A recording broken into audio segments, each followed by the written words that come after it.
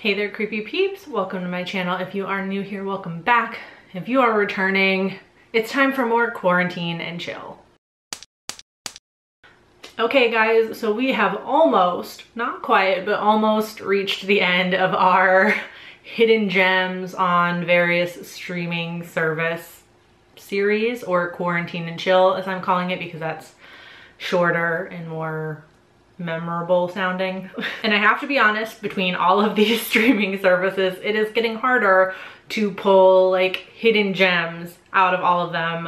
And there are a lot of movies that I've previously talked about that overlap on multiple streaming services. So fair warning, I don't think all of the movies I'm going to be talking about today are exactly hidden gems, but they definitely all fall under the under talked about criteria. So anyways, let's get into some movie recommendations. First up is Hatchet, which follows a group of tourists on a New Orleans haunted swamp tour when they become stranded in the wilderness at the mercy of a violent slasher named Victor Crowley. Many of you guys might probably have already seen Hatchet, but if you haven't and you like fun, cheesy, campy slasher movies with really good gore practical effects, then you need to watch Hatchet. Like, some of the practical effects that you see in this movie are just so memorable. You're gonna see some of these kills, one in particular, which I've talked about before, but I won't talk about again because I don't want to spoil too much. But you're gonna remember some certain kills in there for a very long time, and that has a lot to do with the practical effects that were used in those kills. The next one might slightly be controversial, or it might just lose me points with a lot of you, and that is 13 Ghosts from 2001. What? I like it. It follows a family that inherits a spectacular house from an eccentric uncle. Trapped in the house by constantly shifting walls, the family encounters powerful and vengeful entities that threaten to annihilate anyone in their path. This one, to me, is just like quintessential aughts horror. Way too much cheese than there really needed to be. CGI that has not aged well. But it's a low-key, and by low-key I mean high-key, fun as fuck movie. I gotta say, the ghosts are pretty fucking scary, and the makeup effects that are done on the ghosts are actually quite good. Plus Matthew Lillard, so I rest my case. The next one I want to suggest is Battle Royale. Y'all know I had to throw at least one Asian horror movie in there. This movie takes place in a dystopian Japan where the government picks a class of adolescents and forces them to kill each other until only one is standing. So this was the Hunger Games before the Hunger Games was a thing, and it's like 20 times more violent and bloody than the Hunger Games. So if you liked anything about those books / those movies, you need to watch Battle Royale. I absolutely love this movie. The characters are so likable, even the ones that are, you know, just part of the body count. Like you get to know them at least a teensy bit and like them at least a little bit, which for me is extremely important, especially in a fight to the death situation. The more characters you care about, the more tense you are throughout the movie, and I feel like this movie does that exceedingly well. As you would expect from many a violent J-horror movie, there are a lot of blood and gore moments that seem like slightly over the top. I feel like Battle Royale kind of toes that line perfectly, where like the bloody and gory and violent moments are maybe a teensy bit over the top, but they never go too far to where it becomes ridiculous. Next on my list is House of Wax from 2005. This was one of two remakes of this story, so I'm sure you know the gist of it. In this particular one, a group of teens stumble upon an abandoned town with a sinister secret. Chad Michael Murray, Jared Padalecki, Paris Hilton. This cast is iconic. It's a fun remake, I think, with some pretty decent gore moments. Like, I cringe so badly every time that Achilles tendon scene happens. Ugh. Also, the soundtrack fucking slaps. I feel like if you liked any one of those things that I mentioned, you have no other choice but to watch this movie. And yes, I absolutely am biased and have a huge soft spot for this movie because this was the first R-rated movie that ya girl snuck into. The next one is kind of an oldie but a goodie, and that is Buffy the Vampire Slayer, the movie, from the year I was born. So the story, a high school teenager finds out she's part of a long line of vampire slayers.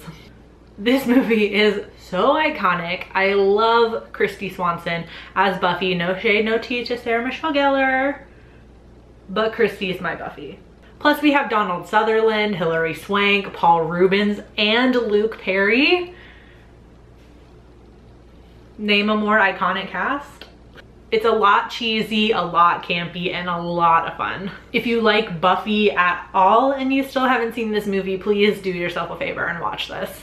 Next up is the Belko experiment, which takes place in an office building where 80 employees are trapped and ordered by an unknown voice to start killing each other. So this one came out just before Mayhem did, and I feel like it kind of got overshadowed a little bit by Mayhem. Not saying that Mayhem is a bad movie. They're both really good and extremely similar. But comparing the two, I like the moral dilemma just a little bit more in Belko Experiment without giving too much away. The premise of the movie, which is shown in the trailer if you've seen the trailer at all. The voice orders the employees to kill a certain number of employees within a time limit, and if they fail, the orchestrators of this experiment are going to kill a larger number of employees. So it becomes this like Lord of the Flies battle royale kind of situation, and it's fun to watch the movie and try and put yourself in the shoes of the employees. Like, what would you do? Would you kill a smaller number of people to save more of you? Or are you going to take the high road and refuse to kill anybody but potentially damn yourself? Really fun movie to watch in a group setting as well. I know we can't really do that right now, but there's stuff like Skype and Discord where you can watch with other people. So highly recommend doing that if you want to check out this movie. Another oldie, but one that I feel like doesn't get nearly as much love as it should. It's People Under the Stairs. The movie follows a young kid who breaks into the house of his family's landlords only to discover they have a sinister secret hiding within the walls of their house.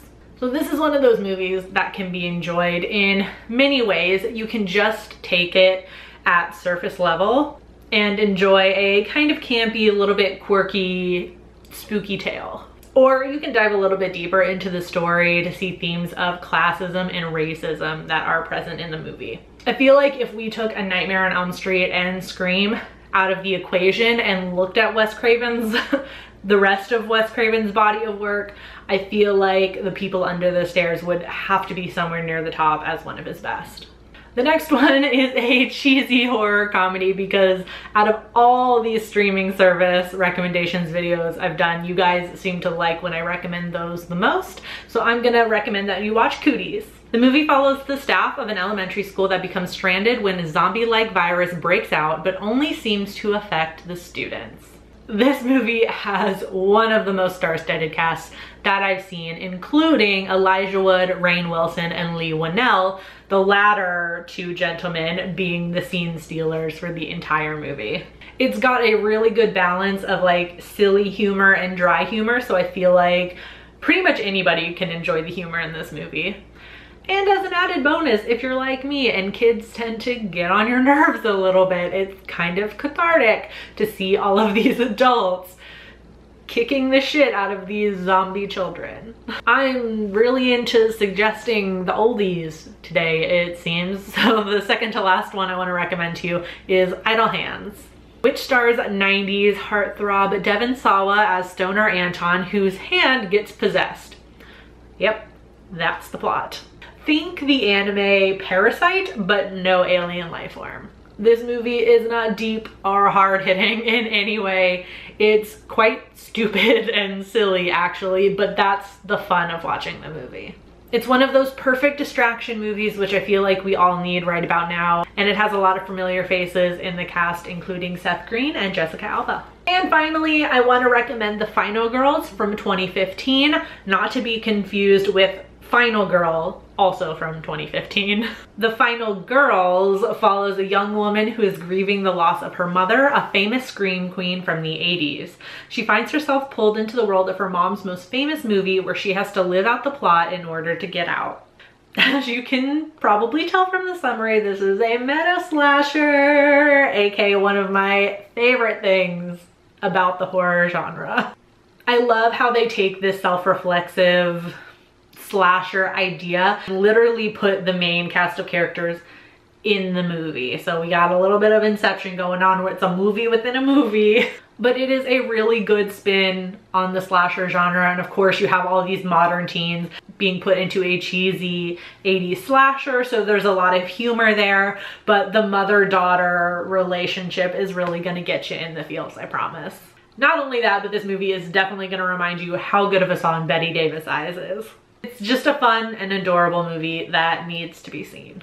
All right, so there you have it. Those are 10 definitely under talked about movies that you can find on Vudu right now. So hopefully there's at least one movie on that list that you haven't yet seen and I've suggested something new to you at least one time. I just have one more streaming service to go through and one more idea that doesn't exactly include a streaming service. You'll see when I do the video. And with those two videos, we'll finish out this impromptu coronavirus inspired series. Thank you guys so much for watching these. A few of them are pulling over 1,000 views, which is a lot for my channel. I don't even have 5,000 subscribers, so 1,000 views on a video is a lot. So really, thank you. I'm so glad you guys are enjoying these, and I'm so glad that I can at least give you guys a few suggestions while you're stuck at home during this time. Speaking of that, I hope you all are staying safe and healthy. As always, please, if you know of any movies like hidden gems or under talked about films that you can find on Vudu, leave them in the comment section down below for your fellow horror fans, and myself also. Really quick, I want to thank my creepy patron peeps for their support of my channel. Thank you guys so much. If you want to find out the perks to being a creepy patron peep, you can follow that link in the description. I hope you enjoyed this video. If you did, please give it a thumbs up. Subscribe if you're new here. Become a creepy peep today. I post videos Monday, Wednesday, and Friday. Thank you guys so much for watching. I will see you guys very soon. Until then though, stay strange. Bye.